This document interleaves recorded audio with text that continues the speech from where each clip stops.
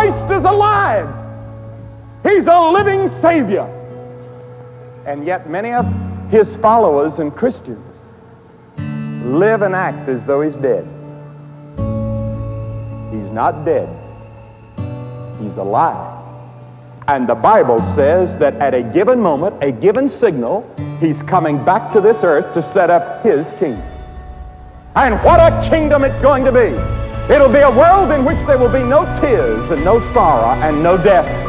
There'll be no suffering. There'll be no war. There'll be no police forces. There'll be no armies. It's going to be a glorious world ruled by one person, the Lord Jesus Christ. He's alive.